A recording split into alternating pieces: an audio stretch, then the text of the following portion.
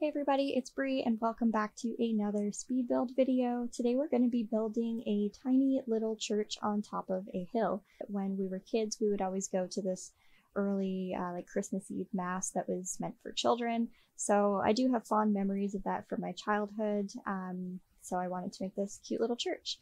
I haven't really been in a church in quite a while, aside from maybe attending some weddings here and there over the last few years, so I kind of had to Google what the inside of a church looks like.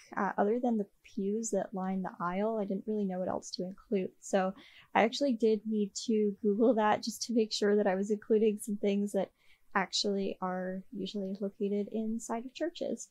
So after I got that figured out, I mean, the build was a pretty simple build. It's a pretty tiny little lot. I didn't include any bathrooms or anything like that, which in hindsight maybe I should have because it's not that functional of a property, but it looks pretty cute.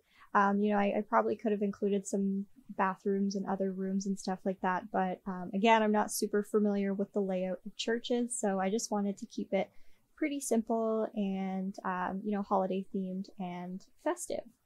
I do like how it's situated on top of this little hill. This is in Windenburg where I'm building on. So I really like the homes that are in the background of this build. I like all like the forests, and I think there's like a little pond or something below as well. And I do like that it's on this little hilltop. I think that that's pretty cozy, and usually when I think of like churches in the countryside, they're usually in like a hill or something like that. So I thought that this was like the perfect lot to build the church on.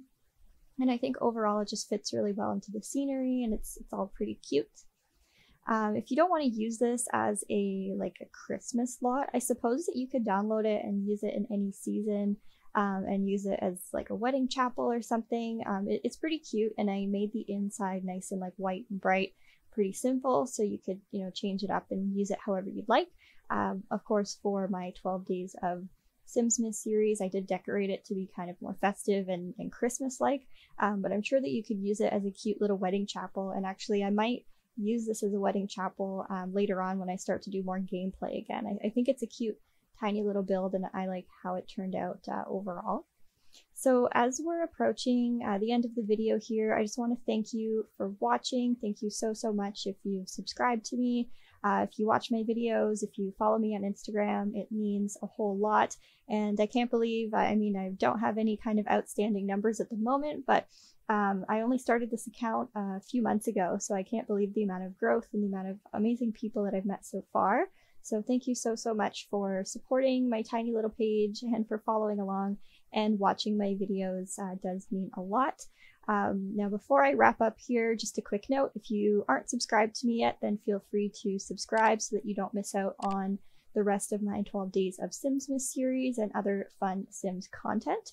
And also feel free to follow along on the Sims Gallery and on Instagram. So thanks again for watching. I hope you enjoyed this build, and I will see you in the next video. Bye bye.